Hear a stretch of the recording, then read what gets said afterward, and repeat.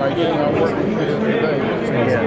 Amateur boxing program there, and I express that to them all the time. You never saw that? Just me being in the present.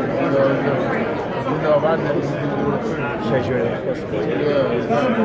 Can you just tell, in your words, I remember Tyson in that year, it was my birthday when we first went to the 11th. I remember that very, very well, watching the fight in England. Can you tell me, in your words, how people regarded Tyson at that point? Oh, he was a god, you know, King Kong, all of the above. I see him today, and I think he's going to give me an opportunity to fight for the heavyweight championship. Buster, there's two things when you got knocked down against Tyson that I remember. One, you hit your right fist on the canvas.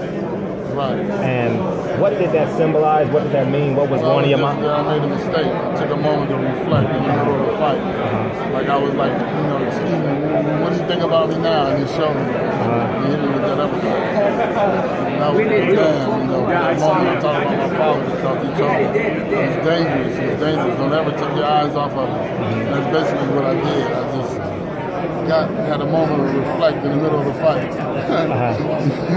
You know, like looking at him like, what do you think about me now? And he showed me with that shot. Right. And my second part to that question is, some people say that you might have gotten some extra time or something like that.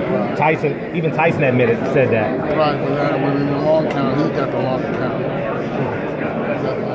The count, he was like 17 miles 14. And it's a human count, it wasn't like an actual seconds. It was a referee's count. So, yeah. Is that the greatest right hand you ever landed? Nah, the greatest right hand I ever landed was when I beat my kid one